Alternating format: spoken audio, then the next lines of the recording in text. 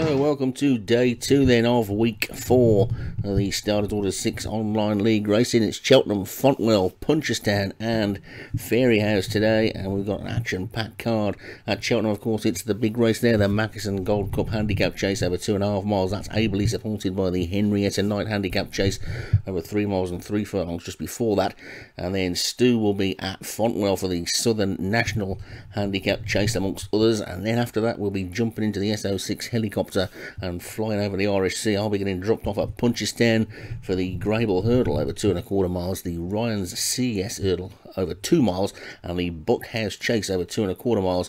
Stu will be carrying on to Fairyhouse, where he will tackle the Royal Bond Novices Hurdle, a 2-mile event, and then the Hatton's Grace 2.5-mile hurdle.